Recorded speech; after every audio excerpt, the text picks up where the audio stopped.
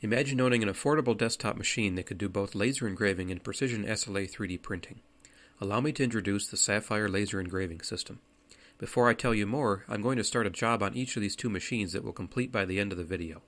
One is a thermal paper marking and the other is a ring printed and castable resin. These jobs will be shown in real time. We'll check back on the progress in a few minutes.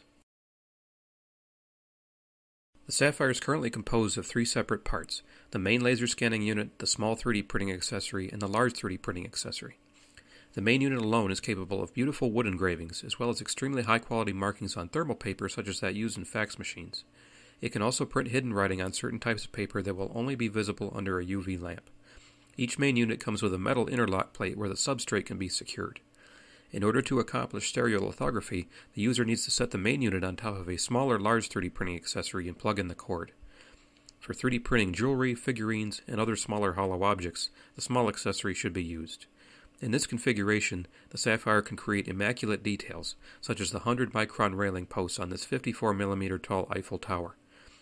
Dental prints, functional prototypes, and other larger solid objects require the large accessory since it features a resin wiper. The main unit connects to a computer via USB and is powered from a 12-volt supply, and both accessories are powered and controlled through the main unit's 7-pin mini-DIN jack. The SafFire is a highly reliable machine due to its simplicity, and its laser diode is long-lasting with help from a Peltier junction cooling element. It is also a safe machine, and only when the interlock plate, or one of the accessories, is present can the laser actually turn on. Relative to the work area, the machine is quite compact and lightweight compared to its peers, resulting in better ergonomics and lower shipping costs. Finally, nearly all the SafFire designs are open source, and there are no legal resin use restrictions. As a 3D printer, the SafFire has a number of advantages over bottom-up printers that require film and use a peeling step.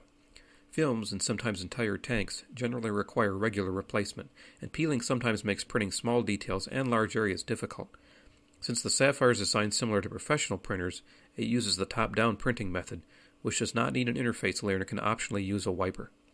The SafFire needs fewer supports than bottom-up printers, and it utilizes a special alternating polygon infill mode to reduce shrinkage and bulging on large, solid prints. Many prints, like these rings, require no supports whatsoever and can be printed with a sprue already in place. Additionally, small prints are easy to remove from the build plate, since base platforms are almost never necessary. Finally, progress is a lot easier to watch on the SafFire than on bottom-up printers, and problems can be more quickly identified. Since it uses a laser, the SafFire has similar advantages over DLP printers, where there is always a constant fight between voxel dimensions and build area due to the limited pixel array resolution. In contrast to DLP printers, the SafFire is extremely flexible and configurable, and voxel dimensions can be chosen at will for each of the three axes. This means that draft prints can be made very quickly and adjusted or redesigned if necessary. The laser diode's power can be adjusted from 75 to 750 milliwatts by means of direct current control, and its pulse time can be varied greatly. Neutral density filters can even be added to reduce the output power down to 10 milliwatts for very precise prints. The SafFire supports a maximum image resolution of 4,608 pixels square, unheard of for any single-array DLP projector. Many DLP printers are currently coming onto the market, but they all lack the innovation and modularity that the SafFire possesses. Let's check on the progress of our jobs. Looks like they're more than halfway done already. The main difference between the SafFire and other laser SLA printers is the SafFire's lack of a mirror right underneath the build area. Users often report that this mirror seems to get dirty, and cleaning it can be difficult. Due to the presence of this mirror as well as other factors, many laser SLA printers have a hard time producing sharp details such as fine text.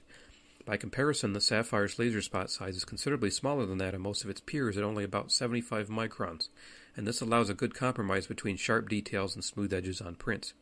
However, the most significant difference between the SafFire and other laser SLA printers lies in the control of its galvanometers. Most printers use what is called PID control, which is outdated and suffers from tracking error, and some printers even use analog PID control cards. On the contrary, the SafFire uses what is called state-space control, which would most often be found in high-end electromechanical systems such as satellites. When combined with special digitized burst algorithms, an image can be scanned not unlike what a DLP projector would do, but with much more flexibility. Furthermore, the SafFire's allowable scan speed is much higher than that of other printers, even reaching 8 meters per second in draft mode. The SafFire's open-source ProtoCut software, which works on Windows, OS X, and Linux, can accept either multi-layer SVG files output by slicer or flat raster image formats to make extrusions. Extrusions are a convenient way to build an item with a basic shape very quickly, such as this test piece used to calibrate the large accessory's size and position settings. The SafFire is not intended to replace CO2 laser tools that can cut through thick materials and engrave glass. However, it uses the most powerful 405nm diode currently on the market and is quite versatile for its size. Other laser tools generally use an XY gantry, which is slow and typically noisy. The SafFire's galvanometers are silent and have nearly zero backlash, and the array of various fill patterns and burst settings can create any desired look. A unique feature of the SafFire is the active preview option, where 20 dots help to show the outline of the workpiece. This outline's position and size can be adjusted in the user interface to ensure that the engraved image is exactly where it needs to be. Additionally, the SafFire main unit has a motorized focus adjustment, so that various substrate heights can be accommodated. The SafFire main unit and the small and large accessories are designed to be durable and reliable. Their construction is largely metal, and their electronics are as simple as possible to reduce the opportunity for bugs and crashes, as well as the need for firmware upgrades. Since the main unit operates only over USB, it can never be hacked, and it will never run out of resources when working with detailed prints. All engraving and printing jobs are executed on a schedule dictated by the host computer, and job durations are calculated to within a 1-second accuracy ahead of time. Laser tracing progress can be watched on the host computer in real time through ProtoCut, similar to software for a CNC mill that shows the current machining path. Each machine will be hand-assembled with care in Michigan, USA, out of domestic and foreign components. After assembly, the SafFire main unit undergoes a mostly automated 7-step calibration process to ensure consistent and accurate operation. Well, it looks like our jobs are done. Thanks for watching.